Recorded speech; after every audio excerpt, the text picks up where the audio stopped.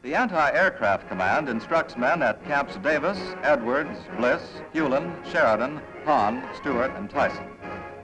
Men are trained in units such as barrage balloon battalions, automatic weapons battalions, or searchlight battalions. They are then sent to protect vital military and production centers or assigned as components of task forces. The Armored Force maintains its own school and replacement training center at Fort Knox, Kentucky, with large complements of tanks. Here, men master these powerful weapons under combat conditions in tactical formations over all types of terrain.